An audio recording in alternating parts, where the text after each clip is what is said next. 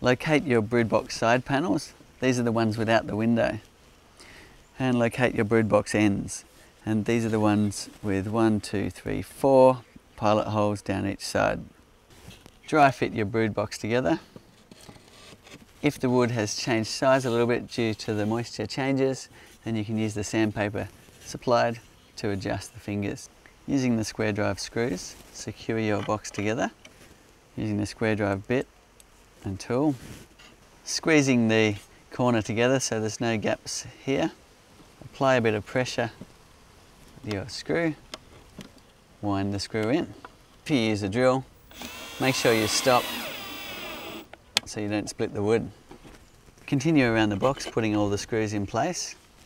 Make sure you're squeezing it nice and tight together so there's no gaps. If you do find you've screwed it together with gaps here, you can back out the screw, screw some of the other screws in place, and then secure your screw again.